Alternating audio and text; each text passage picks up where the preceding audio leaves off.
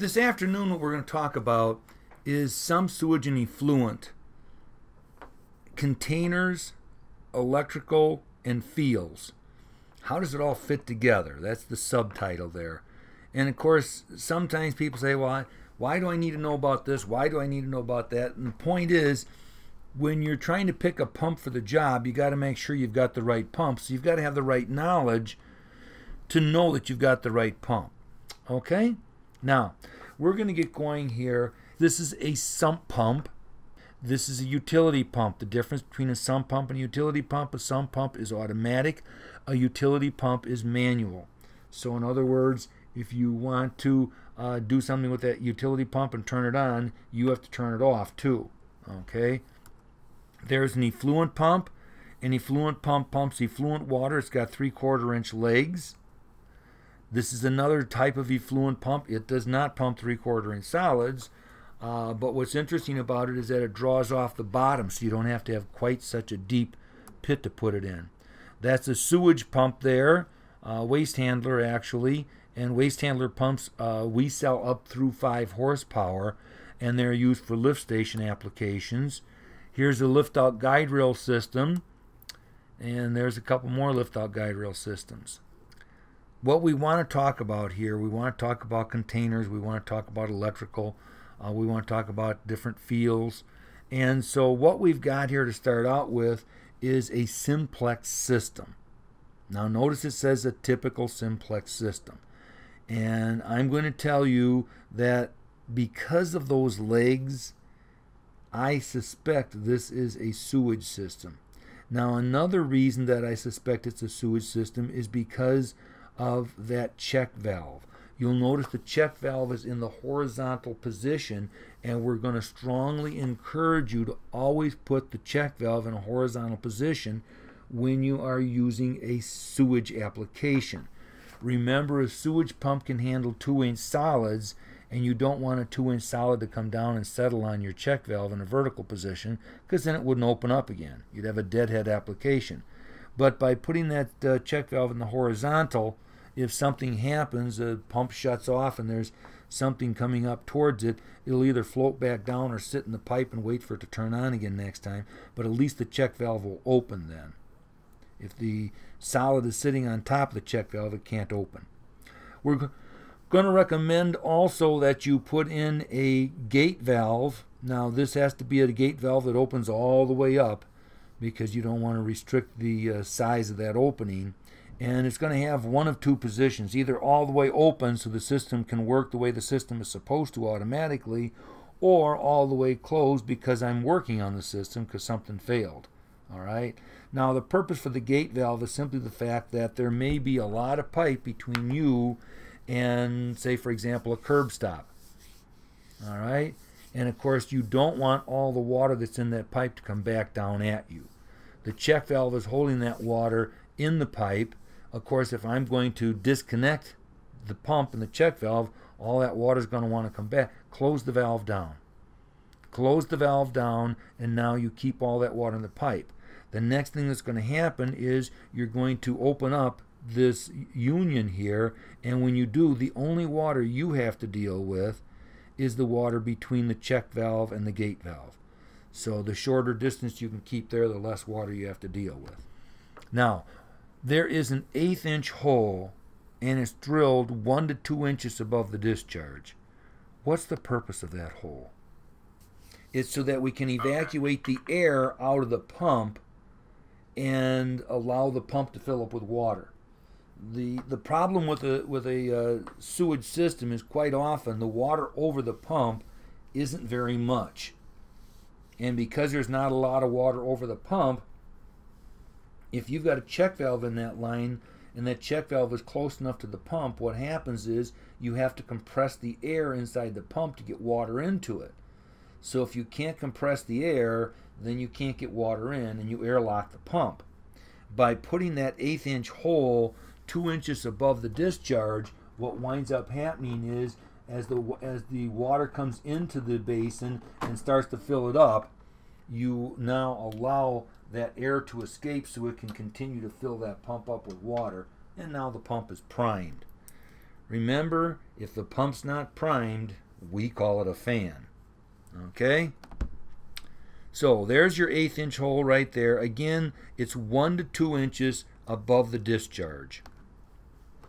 Now there is a 2-inch hole in the bottom. Since this is a sewage pump, there'll be a 2-inch hole in the bottom of it. And of course that 2-inch hole in the bottom is to allow your water and your materials to pass up through there. Okay? They have to be spherical. Alright, so we're talking a spherical solid. And they'll get pushed right out through the discharge then. We need to fill this whole area here with water, and that's why that little hole is there, to allow us to get the water in there. Alright? Now, you'll notice we've got a inlet and we've got a vent. The vent, there's only going to be one vent, and that vent is to get rid of any gases that are in there. The vent has to go all the way up through the building and out through the roof. You don't want those gases collecting in the building, because somebody could very easily get killed because of that. So you want to make sure that you vent it all the way up and out. Alright? Now, when we talk about a basin, we use the diameter and the depth. So we might say something like 36 by 60. 36 by 60 simply means that it's 36 inches wide, 60 inches deep. Alright? So typically we give the diameter and then we give the depth of the basin. Now, we got a question here for you, another question here for you. We like to see a minimum of a 1-minute run time. So the usable water storage area is where in the basin? And this is a toughie, okay? The thing you have to remember is this. That's the off line right there. So when that float gets down to that line, the pump turns off. Now, of course, what that means is all the water that's under there is always going to be there. That water's never going to go away. All right? So because that water doesn't go away, that's not usable water. All right? The other thing to remember is you don't want water going up through the inlet. So because you don't want water going up through the inlet, anything from the inlet up, that's all non-usable area. Okay? That's gases and air. You don't want water up there. That would be bad. Okay? Now, of course, what does it leave? It leaves this area right here. The area between the off switch and the inlet, the bottom of the inlet. That's your usable water area. So when you try to calculate how much usable water you need, that's the area that you have to concentrate on. That bottom, I usually say the bottom foot, it might only be 8 to 10 inches, but I usually say the bottom foot of the basin is always going to be full of water. So from that 1 foot up to the inlet, that's your usable water space. This is a typical duplex system. Duplex means I'm putting in 2 pumps. Now a simplex system is more than likely going to be an automatic system. You can use a panel with it if you'd like, but most people just put in an automatic pump, and then they'll also throw in a float for an alarm just in case they need the alarm. Okay? When you have a duplex system, you must use a panel. You cannot use 2 automatic pumps. And the reason you can't is because unless you've got them set up properly, and nobody can set them up properly, what's going to happen is one pump is going to be used all the time. The other pump isn't going to get used until the first pump dies. And of course, by the time the first pump dies, what winds up happening is all this crud and stuff builds up over the top of the second pump. It turns on and it can't get water. So the bottom line is you have to have a panel, because what a panel has in it is called an alternator. And the alternator will alternate back and forth between pumps. So pump 1 will be the lead pump the first time, and then the second time pumps get used, pump 2 will be the lead pump. All right? So you've got 2 pumps in here, pump 1 and pump 2. Remember, you're going to have to put a priming hole in each one of those discharge pipes. So you don't just put one in, you got to put one in each pump. You've got 2 discharges now. They could go up through the top of the basin, or they could go out through the side of the basin. That's up to you. All right. You're going to have 1 vent. Even though you've got 2 pumps, you've only got 1 vent because you've got 1 basin here. You can have several inlets. Okay. I knew a system one time that had 27 homes on it, and of those 27 homes, they were connected. All 27 homes were connected through 6 inlets. So there were 6 inlets into that basin, and 27 homes coming into it. Okay, so you can have as many inlets as you need. There is going to be a grommet that goes around each one of the pipes that come out through the lid. There will also be grommets for any wiring coming up through the lid. You got to keep all those gases in the lid. That cord right there is your plug-in for your pump. All right, there's one over here for this pump. Then there is a cord for your floats. So each float's going to have a cord. Now you'll notice those floats are connected to what is called a float tree. The float tree is connected to the top of the basin, and of course you're going to apply your 3 floats to your float tree. There is an alternate way of doing that, and we'll talk about it later on in the presentation. All right. Remember, you have an off float, which means everything below that line is always going to be full of water. Okay. You've got your bottom of your basin inlets there. And so, of course, you can see you've got some area between those basins. Now, we recommend a 3-float system. There's a very important reason why we recommend the 3-float system, and it's simply this. Your bottom float is going to be your off float. The next float up is going to be your on float, and then the 3rd float, the top float, is going to be your lag pump alarm. And that's the way we would like to see a duplex system set up. All right. Now, the reason for that is because there are engineers out there who prefer what is called a 4-float system. I happen to have gone down to one of our repping agencies one time down in Atlanta, and they are not just repping agents, but they're also engineers, and they said they always size a 4-float system. When I was done, they kind of changed their mind. Now, let me explain why here. Okay, so your bottom float is still going to be your off float, and the next float up is still going to be your on float. What engineers want is they want the next float up to be the lag pump, and the 4th or top float to be the alarm. Now, of course, I explained to them why I did not like this system. And the reason I don't like the system is simply this. Pump 1 is my lead pump, pump 2 is my lag pump. So the first time the system turns on, pump 1 turns on, and of course, pump 2 only comes on if there's an emergency. Okay? So the system comes up, it turns on.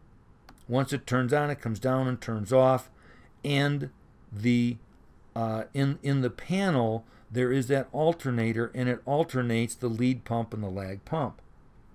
Now what winds up happening is the next time the system turns on, pump 2 is the lead pump, and it comes down and it turns off.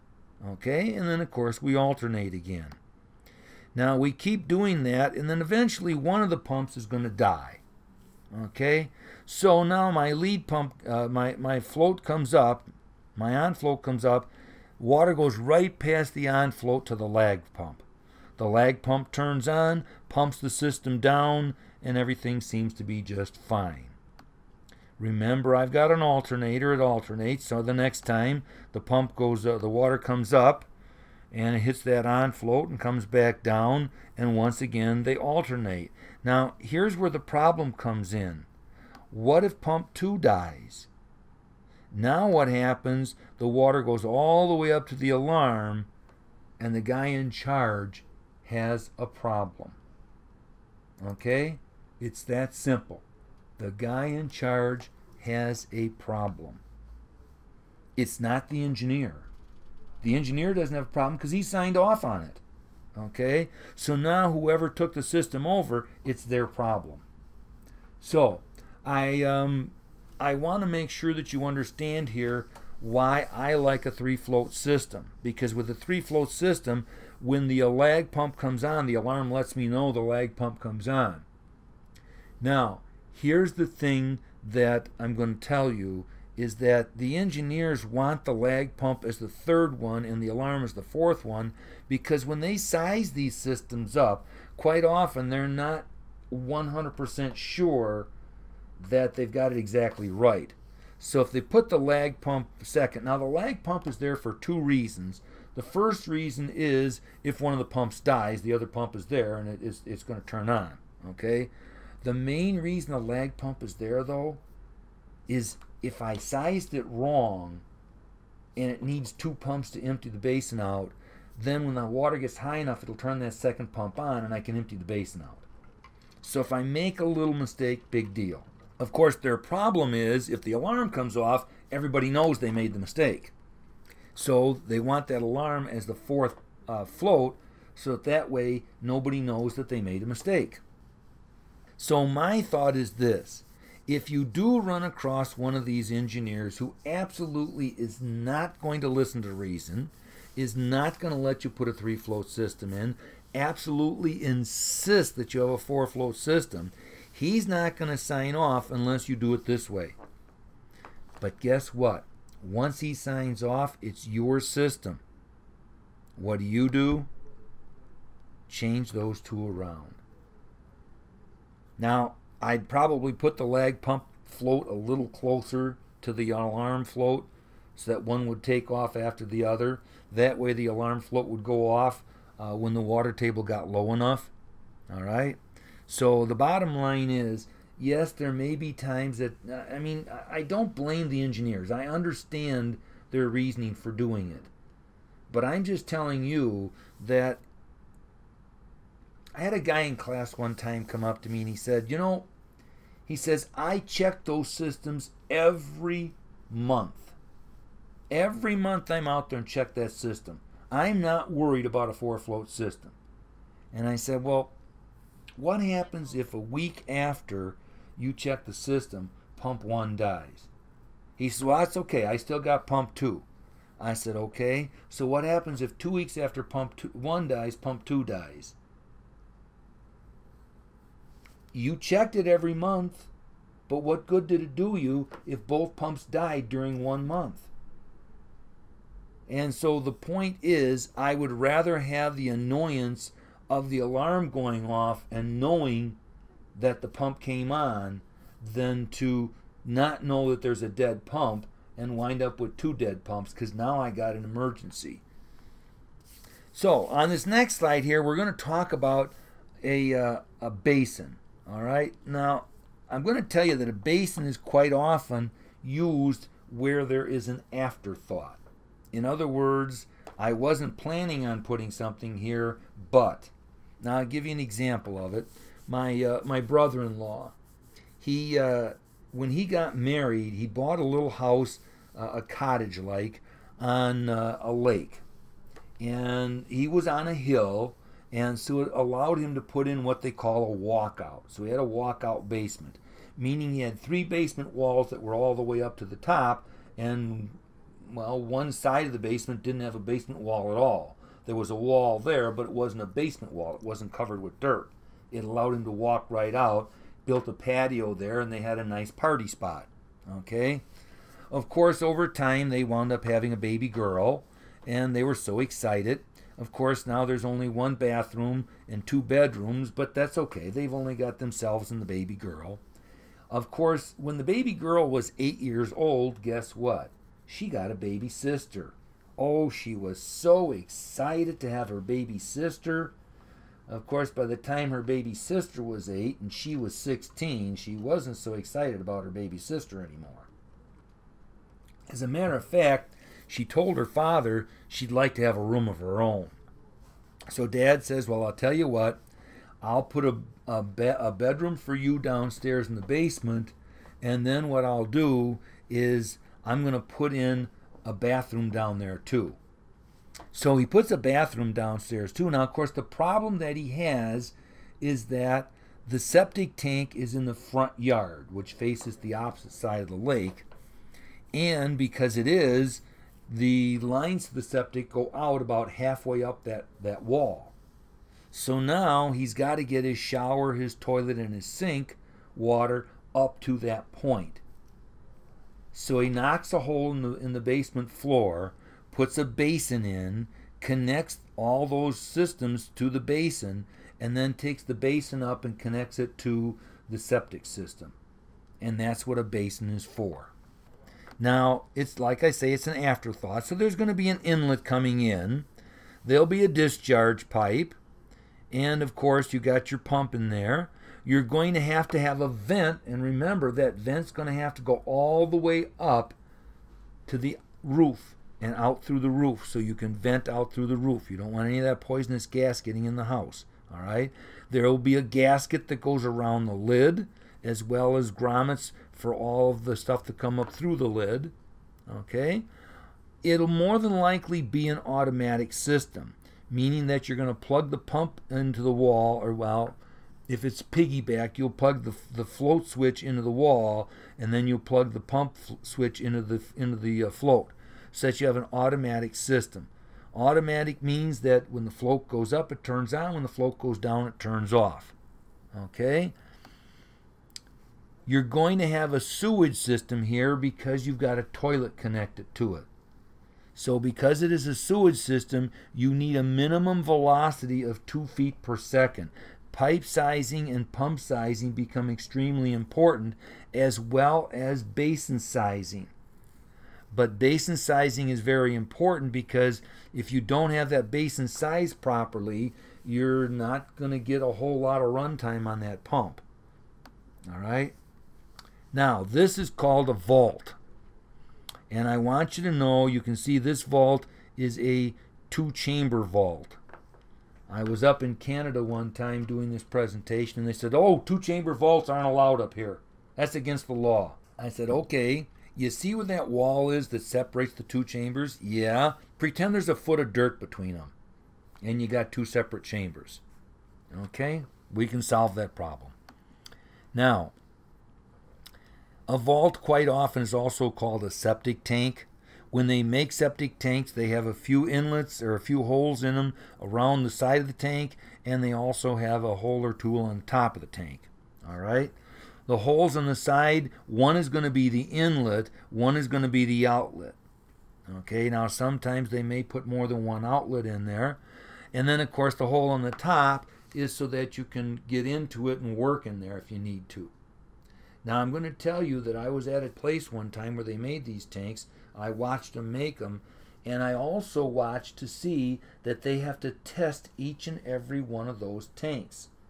And each and every one of those tanks, if they don't pass that test, they have to throw it out. Okay? The test is a test where they put a vacuum. They put a vacuum pump on one of those holes. So they plug the other holes, they put a vacuum on that, and then they draw a vacuum on it. And the vacuum has to hold for 24 hours. So that once that tank gets made, they go ahead and they test it to make sure that the vacuum is going to hold. All right? That's because they don't want anything leaking out of that tank. So one side is called a septic tank. The other side is called a pump chamber. Again, you can have 2 separate chambers if you have to, and you can't use a 2-chamber vault. That's okay. Then use 2 different vaults. One will be the septic tank, one will be the pump chamber. All right? On the septic tank, that's where your inlet is. So your water coming from your house is going to come out and go into that septic tank. Now, you will notice that one way or another, that water is going to get knocked down right as it enters. Right as it enters, it's going to get knocked down. They're going to put an elbow there. They're going to put a screen there. They're going to do something to cause that water to drop right straight down. And the reason for that is because what's coming into this tank? A BOD count of over 300. So because the BOD count is so high, we want this water to slowly go across the tank. If you don't have that screen or that elbow in there, the water splashes halfway across the tank and you don't get the full use of the tank. So to get the full use of the tank, we knock that water down right away. Now, what happens is this. A septic tank is an anaerobic system. Aerobic means to oxygenate. Anaerobic means that we're going to allow good bacteria to kill off bad bacteria. So we're going to have good bacteria in this tank.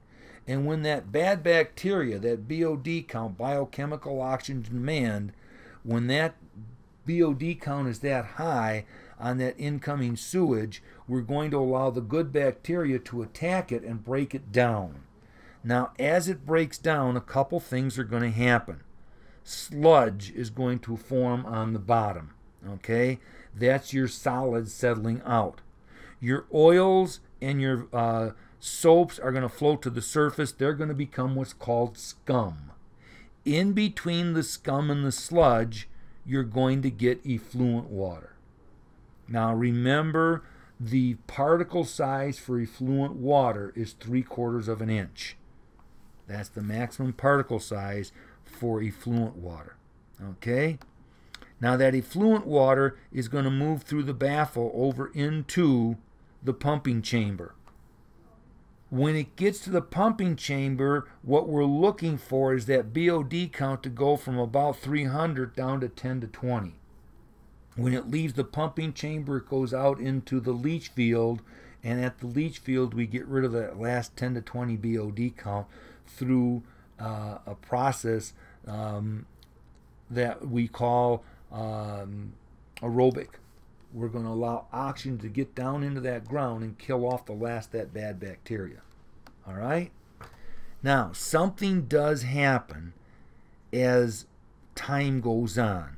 All right? As time goes on, the sludge is going to build up and the scum will come down.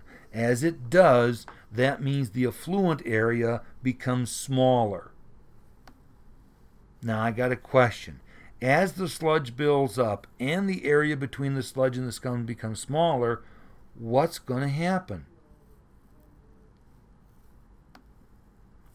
According to Bernoulli's law, the smaller the area the water moves through, the faster the water moves.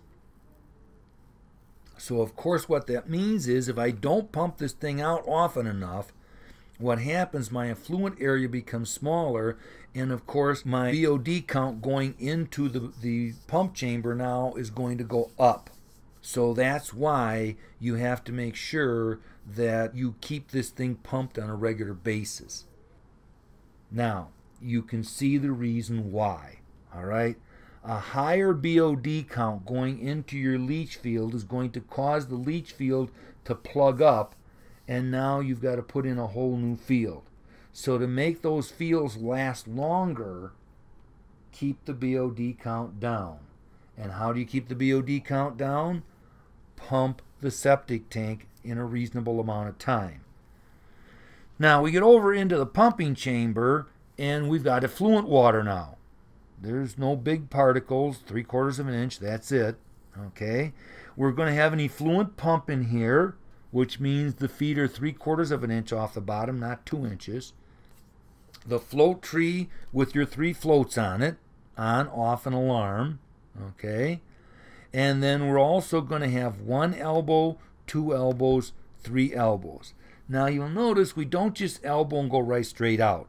We bring that whole system up high enough to the junction box so that if I need to, I can reach my hand in there and I can undo that union and pull the pump out.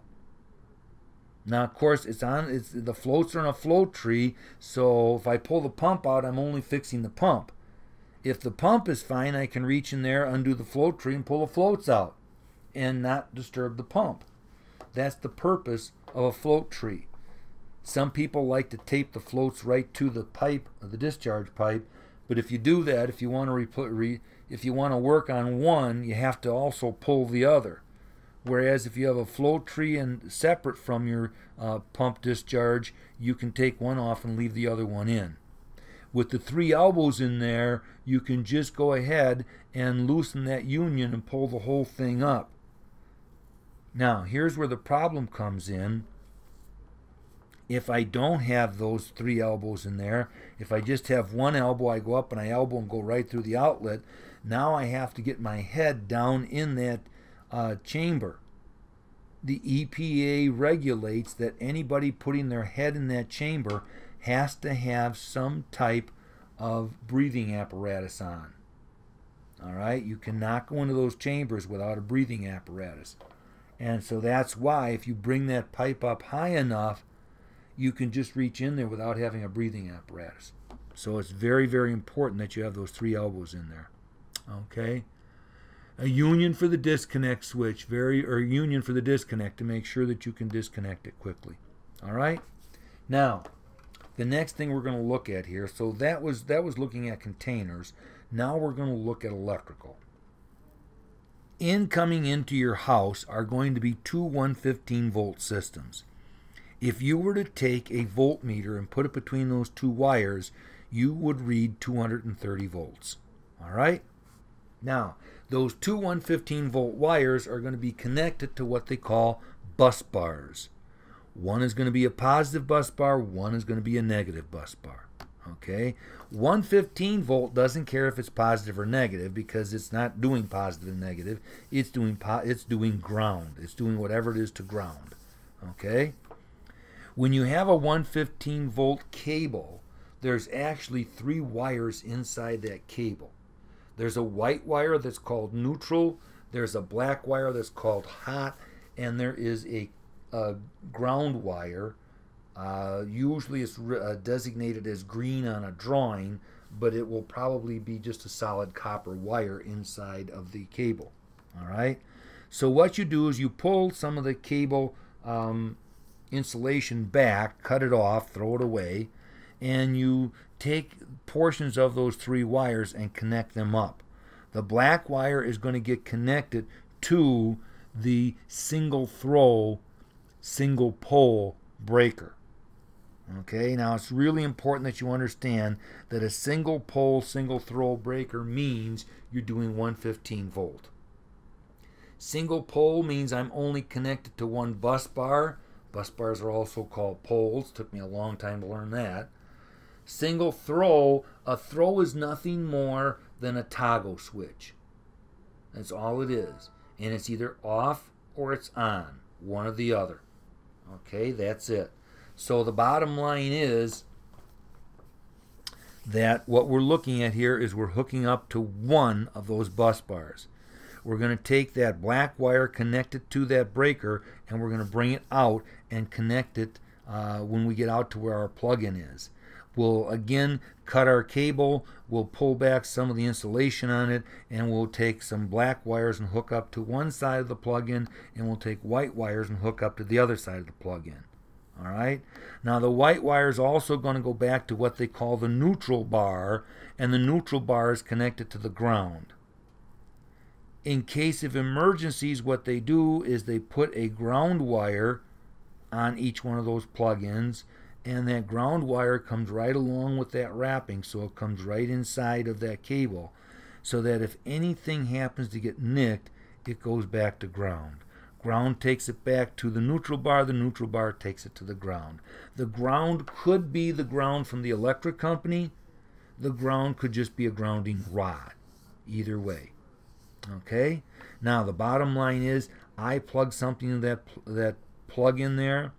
The electric comes in, it's coming in on that black bus bar. Our breakers connect to the black bus bar, so our black wire hauls the electricity out to our plug-in, and the electricity is just waiting there. It wants to go to ground, and it can't because there's no place to go.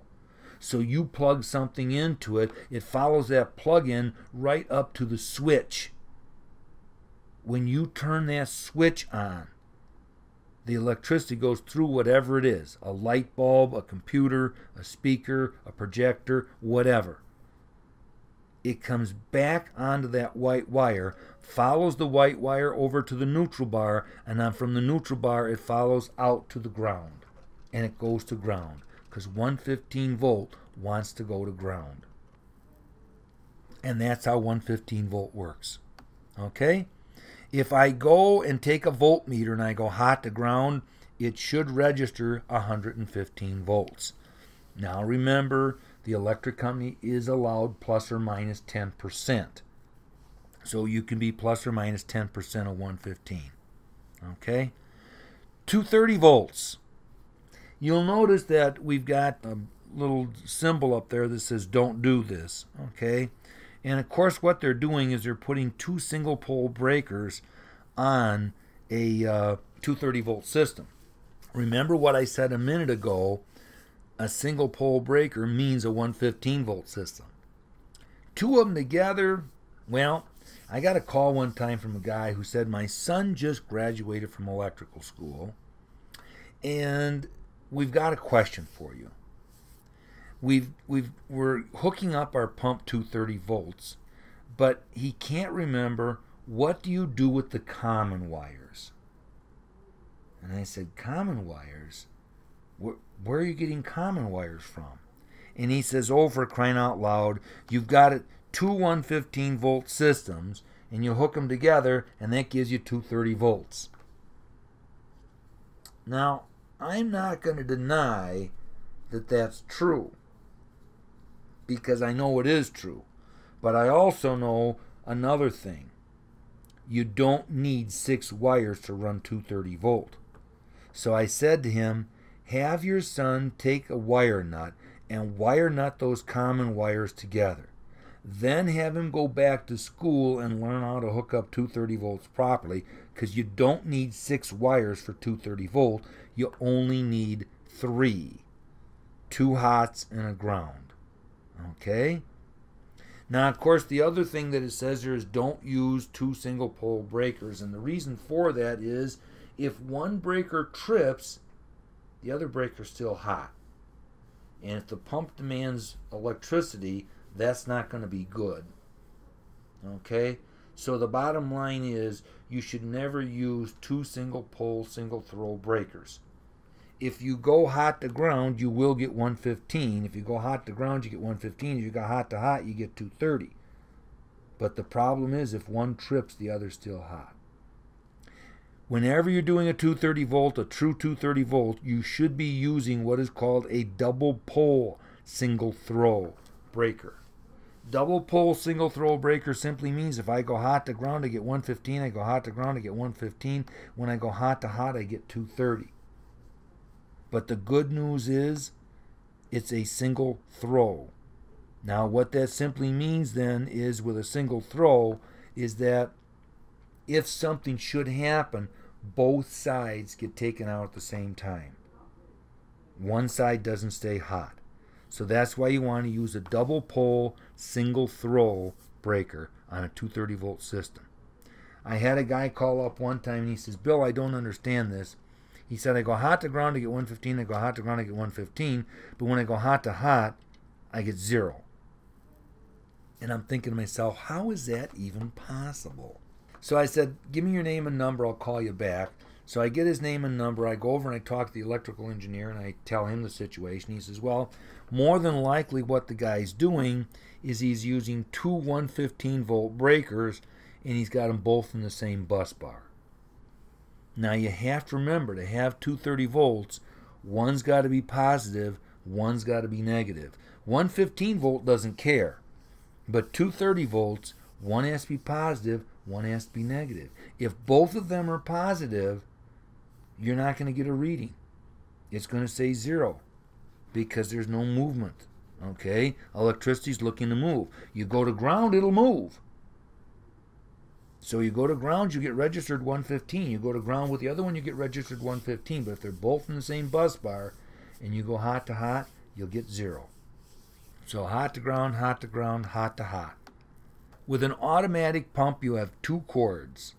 At least we hope you do anyway. All right, you got a power cord and you got a float cord.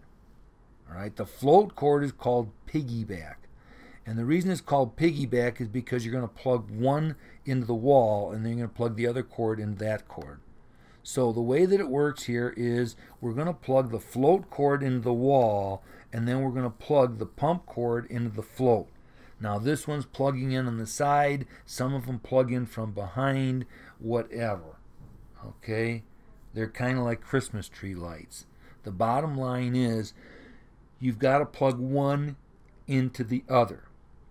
Now, this is going to cause a problem when you go to do an ohmmeter test on a float, because it isn't just a matter of, well, let's just plug our two testers in here and lift the float up. No, it doesn't work that way, because there's a break between the two plug-ins. All right? Even the two plug-ins on the back side, there's a break in there, so you got to make sure that you've got it done correctly. Okay? And so when you're doing that ohmmeter test, it isn't just grabbing a hold of those two plugs and doing it. You got to actually go to where the other cord plugs in so you can get a complete circuit there. All right? Now, the next thing we want to point out is how that float works. Most floats sold today are going to be mechanical. There are few, and I do mean very few, states that still allow mercury float. Most of them are going to insist on a mechanical type float nowadays. So this is a picture that I drew of a mechanical float we have got here that's see-through. Okay? And if you look at it from one way, you can see that you're looking at it from the back side. So you can see there's two connections there. One's white, one's black. And of course the bottom line is right now they're open. If you look at it from the side, you can see they're open. The ball is pushing down and forcing them open. All right? What happens is when the float goes all the way up, the ball moves in the other direction and pushes them closed. Now, as the water goes down, you can see the ball is going to start moving, and once it gets back into this direction, it nails it the other direction and opens it back up, and that turns the pump off. So that's how your mechanical floats work. What happens if my electrical source is further away than the length of my cords? What do I do now? Okay? So what we have here is a junction box, and we're going to show you how to wire this junction box up so that your pump works the way you want it to work. All right? You're going to have a green wire that comes from the source, and that green wire is going to connect to the green wire on your power cord for your pump. That's your ground. Okay? A float does not have a ground to it. You're going to take the black wire from your source to the black wire from your float cord. Then you're going to take the white wire from the float cord and connect it to the black wire on the pump cord. And lastly, you take the white wire from the pump and connect it to the white wire on the source. All right? And now you've got it connected so that when the electricity comes in, it's going to go through the float first, and then once the float moves in the up position, it will close and send the electricity on to the pump. Once the float comes down, it breaks the connection and stops the flow of electricity. All right? Now, this particular diagram is going to look exactly the same as the last one, but there's a reason why I'm putting it in there. All right? The reason I'm putting it in there is simply this. You've got the ground wires that go together. You've got the neutral wires that go together, the black wire from the source to the black wire on the float, and the white wire on the float to the black wire on the power cord. What's different about this one? It's a diaphragm switch. Now, why is that important? Because the diaphragm switch has to breathe. There is a tube that comes up with that float cord, and the bottom line is, if you crimp that tube, it now takes more pressure to close the float. So the bottom line is you've got to be very, very careful when you have a diaphragm switch and you're using this type of a connection. You have to be real careful not to crimp or pinch off that vent tube that's in there.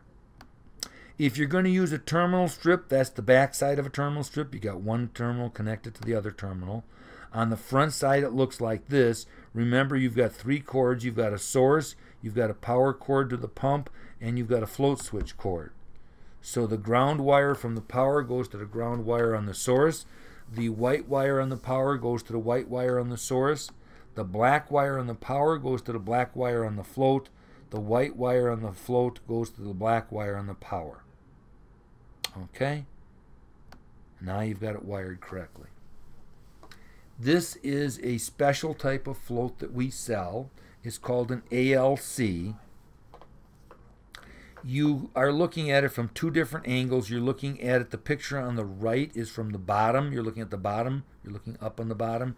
And of course the picture on the left, you're looking at it from the side. Okay? So the common wire, the one on the right hand side says common. That's also where it says white 115, black 230. So it depends on if I'm running my pump 115 or 230. The switch doesn't really care one way or the other. Okay? So I can hook up 115 or 230.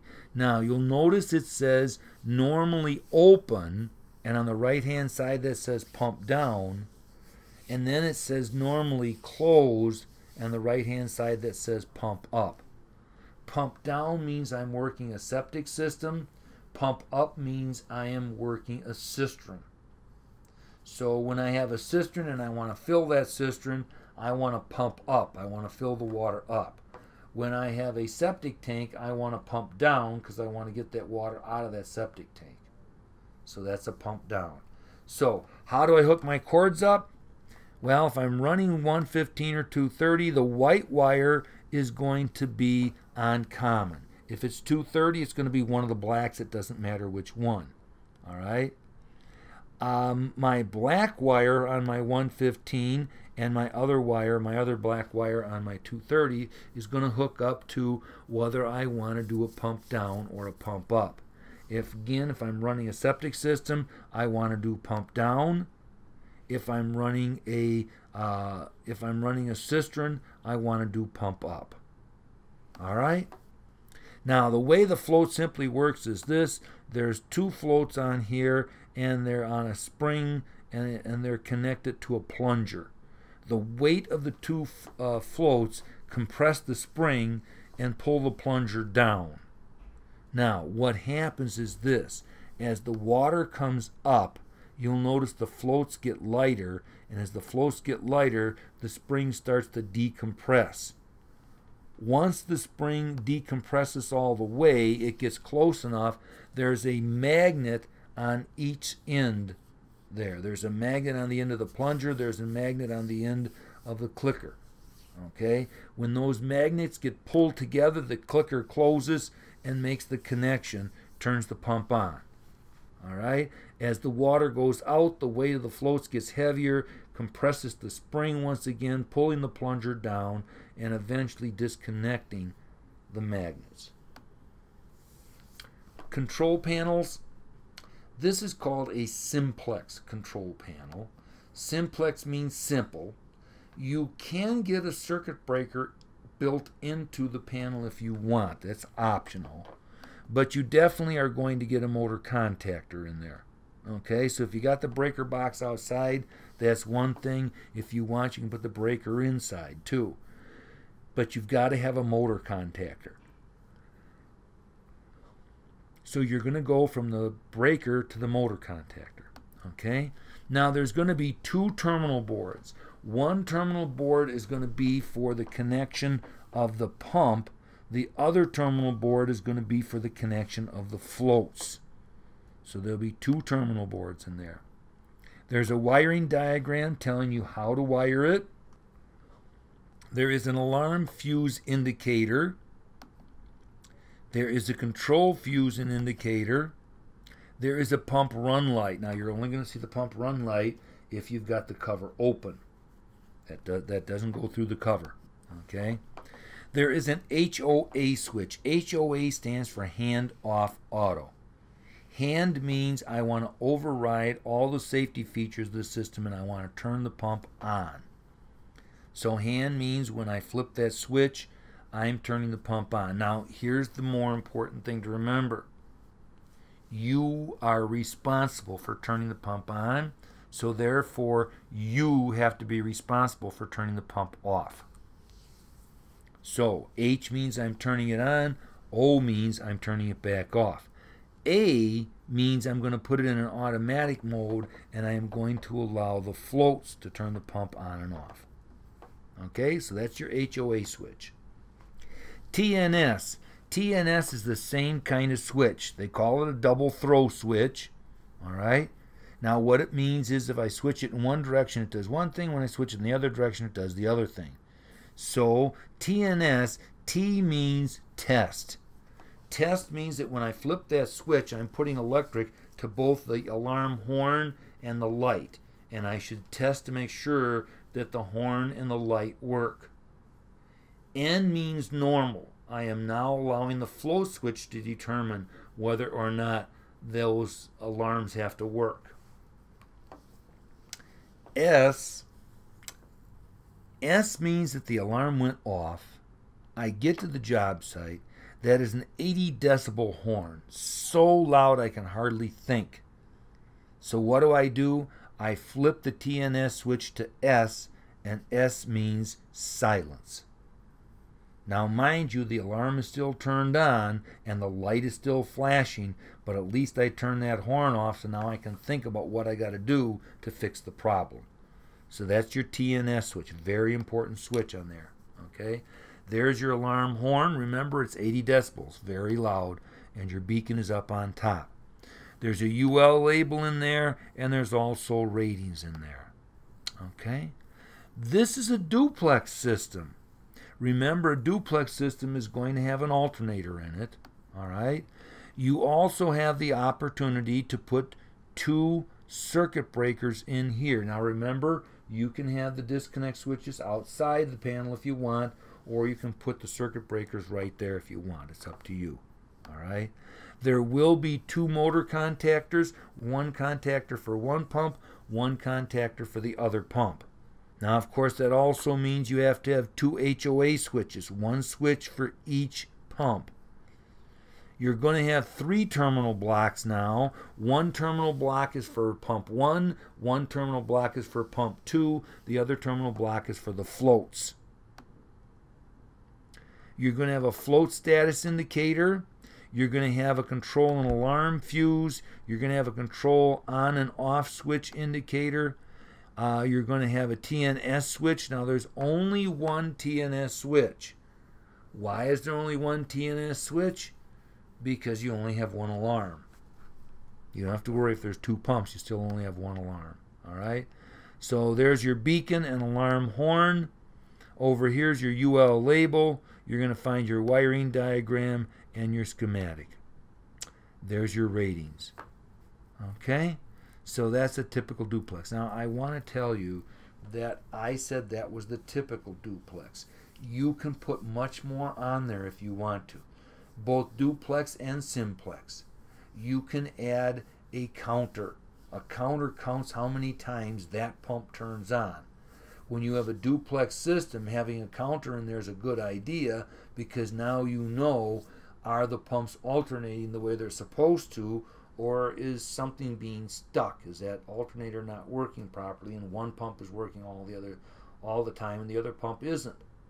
Elapsed time meters can really be important to you.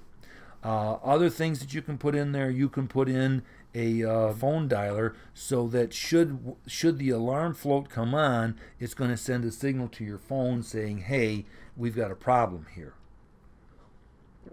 So there's a lot of other stuff that you can add. The key you have to remember is the more you put on there, the less standard it is, and so the longer it takes to make. All right? Now, let's look at fields for a little bit here. These drawings come out of the SSPMA. SSPMA stands for Sump Sewage Pump Manufacturers Association. It's an association that I kind of believe all pump companies that make sewage pumps anyway are going to belong to. All right. Now they have an effluent manual. This is the effluent manual. There's also a sewage and a sump manual. All right. This effluent manual is designed to help you with effluent systems. So, what have we got here? From the house to the septic tank. Minimum grade is 1 inch and 8 feet. Maximum grade is 1 inch and 4 feet. Notice it also says I should be at least 10 feet away from the septic tank from the house. There should be that separation there. There's my septic tank. On the outlet of the septic tank, it's important to note that there is a minimum grade of 1 inch and 8 feet, but there is no maximum grade. Now, why is there a minimum maximum on the inlet, but only a minimum on the outlet? And the reason is the inlet, and it's going to have solids coming in, minimum and maximum on your inlet. On your outlet, because you're not worried about solids, you don't have to worry about that maximum. Okay, those are called drop boxes. All right, you'll notice this particular system has 2 with a third possible.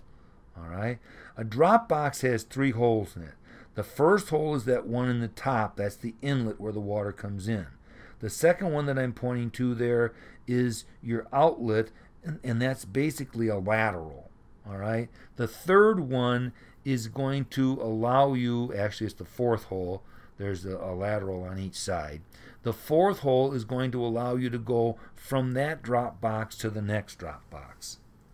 Now it's important to remember I don't want water backing up, so that last hole is between the two. When I make these drop boxes, that last hole is between the two. So when the water comes into the drop box, the lowest holes are going to be those laterals, and the water is going to go down the laterals. Now this is called a gravity feed system. Gravity feed system simply means that we're just using gravity, and for every gallon of water that goes into the septic tank, a gallon of water comes out of the septic tank. The danger here is this: gravity feed systems are designed to fail. Now, the reason that I say that is simply because of the fact that when you have a gravity feed system, the water goes into the drop box and then it goes out down that lateral. Every gallon in puts a gallon out, which means if that septic tank gets used regularly throughout the day, you're going to wind up with that first hole in that lateral always being wet. The wet hole is what causes the bacteria to grow there and eventually plug the hole up. So of course what winds up happening is you start plugging those holes up, the ones closest to the drop box, and then as you get further and further away. Now of course once all the holes are filled up, then what happens? The water automatically goes down to the second drop box. It's designed to fail. Okay? You'll also notice over here it shows a sump pump. Now, I'm pointing that out for 2 reasons. One is you never want your sump pump that's collecting the water from around the house to pump into the septic tank. That's a no-no. Now, the reason it's a no-no is simply this: clear water going into the septic tank does nothing more than push out good bacteria. So if you're dumping a lot of water in there that's clear water, you're just emptying out your good bacteria. All right? So we don't want sump pumps that are pumping water that's collected around the house going in there. That sump pump I'm allowing because if you'll notice, it appears as though it's drawing its water from something else. Maybe a washing machine. Something like that.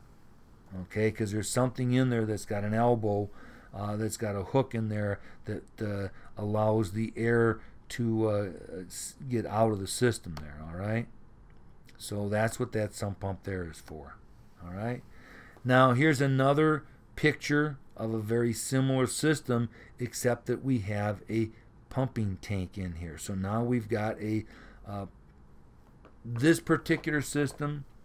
All right, there's 2 different types of systems that are going to use a pump. One is called a low pipe pressure system. The other is called a pump and dump. A pump and dump is this system here. It's got drop boxes in it. A low pipe pressure system does not use drop boxes. It just fills the system up and pressurizes it. All right. A pump and dump fills the system up and lets gravity take over. So you don't want to pressurize that pump and dump system. We'll talk more about that tomorrow. All right. You can see it's quite deep. I'm not sure that, know your local codes. Know if they'll allow you to go that deep with it. Okay. So you got a septic tank, you got a pump chamber, you got 3 drop boxes. Okay. Pump and dump system. Low pipe pressure, same type of system. All right. You've got system A and system B. Those are 2 different systems. They're not the same system. We're not burying 2 different systems here. One means if I have to pump the water up. B means if I have to pump the water down. Okay. Low pipe pressure system simply means that we are going to actually pressurize the system and force the water out of it. All right. Now, there's no drop box. There may be a manifold, but there's no drop box. On the end of the corners, you're going to find a pipe that elbows up and has a pipe plug on it. That is a testing pipe. So the inspector can test your system to make sure that it's doing what he wants it to do. He's going to tell you how many feet of head he expects to come up out of that system with those pipes opened. So he'll go around, he'll open up those systems, then he's going to go ahead and turn the fresh water on, turn the drain on, and run this system once or twice. And as he does it, he's going to measure the amount of water coming up out of that pipe. If it's more than what he wants it to be, it means that you don't have enough holes in your system. You got to put more holes in, which really isn't bad, because the other side of that coin is you're not getting enough water coming out, and that means you've got too many holes, and now somehow you got to try and plug them. That's a lot more difficult. Okay. Notice over here, here's your pumping chamber, and once again the pumping chamber has the piping come all the way up, so I can pull that pump out of there without having to get my head down in that system. Okay, we've got a float tree in there, so we're operating with floats, and there's our high point. Okay, now we want to talk about dosing for a little bit, because there is the system where it's gravity feed, and then there is dosing systems. Dosing means I'm either pressurizing the system or it's a pump and dump, but it's a dosing system. Okay, 2 types of dosing system. One is called time dosing. Now, I mentioned earlier that we had that float tree in there. This system here that you see is not using a float tree. This is using float weights. So it's going to attach the cord to the ceiling, and then they're going to put a weight on there above the float, maybe 3 or 4 inches. And that allows that float to have a tether of 3 to 4 inches. The weight is heavy enough that the float can't lift the weight up. So the float just moves in the on position. The bottom float is going to be the timer on float. Now, this is not the timer for the pump. This is the timer to time how long between doses. That's something that your inspector is going to tell you. Typically, he's going to say 3 or 4 doses a day. 3 doses a day means 1 dose every 8 hours. 4 doses a day means 1 dose every 24 hours. Okay? So that turns that timer on there. Then there's the timer override float. We'll talk about that in a second. And then there's the alarm float. Okay? Now, what happens is this. You start filling the system up. The timer on the timer float there isn't up, so nothing's turning on. Nothing's happening. When the water gets above that timer, the float turns in the on position, and it starts the 6 or 8 hour session that you have to wait based on the number of doses you can do in a day. Again, your inspector is going to tell you how many that is. Now, once the system timer says, okay, it's time to turn the pump on, it turns the pump on. If the timer says, okay, we're going to turn the pump on, the pump comes on, and it pumps down, but there's still enough water in there to keep that timer float on, we start our next 6 or 8 hours right away. If, however, it goes on and drops below the float, now it turns that timer off, and you have to wait until the water gets back up high enough to turn that timer back on. Timer override. It's Super Bowl Sunday. The party's at my house. We're drinking lots of beer. Everybody knows you don't buy beer, you rent it. And so, of course, everybody's using the bathroom. And, of course, if they fill my system up before my 6 or 8 hours are up, what's going to wind up happening? Well, my alarm float's going to go off, and then if I don't stop using the system, I'm going to fill the system up and the toilet's going to back up. So to prevent that from happening, the timer override says, I don't care if it's not time to turn the pump on, I'm turning it on anyway. And it turns the pump on, and it runs it for whatever time is allowed. Now, typically speaking, it's going to turn off and still be above the timer float, so the timer finishes its session and runs another cycle a little sooner. Okay? And, of course, that last float is your alarm float. And, of course, with the alarm float, it means that, well, things got too high. Something's not working, and we need help. Float dosing is the next type of dosing that we're going to talk about. Float dosing basically says, now you'll notice once again we're using weighted floats here. Okay? Float dosing says I've got an on float and I've got an off float. I have to determine how much water I need to get rid of, and then how much area in my basin that takes up. And then I just go ahead and I space my two floats based on that area. Okay? And of course the alarm float is there just in case something happens. So with the on and off alarm floats, it's going to turn on when it gets high enough, it's going to turn off when it gets low enough. That's the key to remember there. And there's your alarm float. This is called an aerobic treatment system. You'll notice instead of having 2 chambers, there's 3. The middle chamber is the aerobic treatment chamber. All right? Basically what happens here is you're coming in from the house into your septic tank, and then you go from your septic tank into your air treatment chamber. And there's an air pump actually pumping air in there, and what happens now is I'm oxygenating that water, and of course the oxygen's killing off the bad bacteria. The good news is when the water moves over into my simplex pump chamber, the BOD count is way down. It might be 5 instead of 10 to 20. So that means that my system is going to last longer just because of the fact that my BOD count is down. Our next system here, our next field rather here, is a typical pump and dump system. With a low pipe pressure system, I'm going to use small pipe because I want to pressurize the system. All right? With a pump and dump system, I just want to get as much water out there as possible, so I'm going to use big pipe. So you'll notice here that I start out with 6 inches of number 6 gravel. I lay my piping down, and then I make sure that I've got 2 inches of gravel above my piping.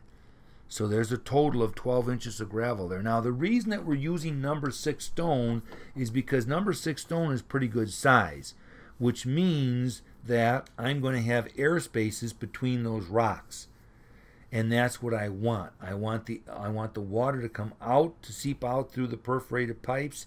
I want it to seep down into the ground, and as it goes down in the ground, I want to go past all this oxygen so that oxygen can kill off the bad bacteria.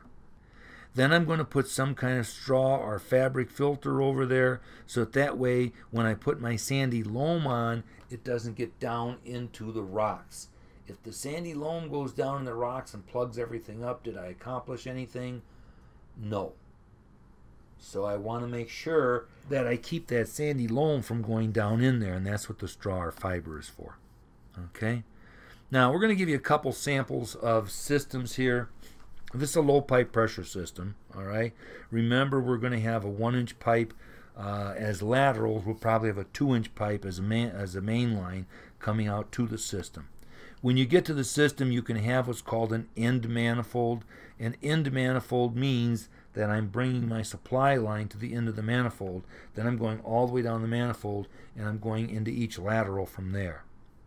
Then there is the center manifold. The center manifold means that now I'm going to have the manifold with the supply line in the center of it. Okay?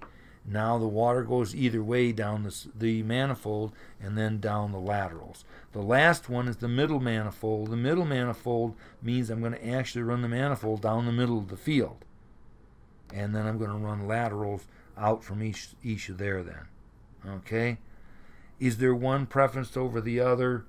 Not that I can think of. A couple other things before we leave this picture. You're going to notice there's your septic tank and your pump chamber right there. Okay?